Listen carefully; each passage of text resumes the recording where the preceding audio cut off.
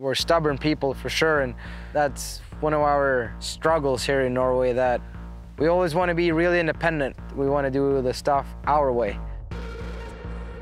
Yeah, Norway, it's cold, but I'm not a pussy.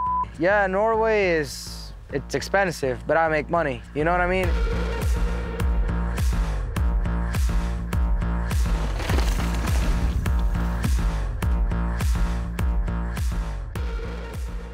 People that grow up in places, they have to become better and they have to push harder to be good.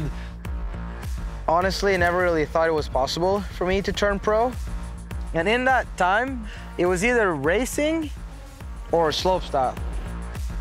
He hasn't had it easy, you know? He doesn't like to ride contests, and he's not living in Canada, so he kind of had to make his own path, you know? It's really funny because there's just these two sides of him.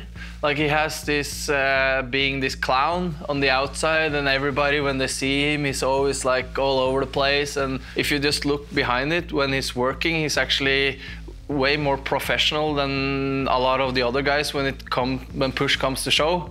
So because he's from a farm, he grew up on a farm, he's a country boy, and he knows to work hard. It's a dream job and all that, but you gotta be a grown up and realize that it's a life after this, you know? You can't be all weirded out when it's time to grow up and be normal. I think what's cool with Makken is that he's always kept his hardcore nature. I've never doubted myself. I never doubted my skills. I've never doubted my style. I never had doubts like that. I more or less had doubts that, is there room for me in this sport? And I don't believe that it was room for me. But then we did Fest Series, and it was room for me.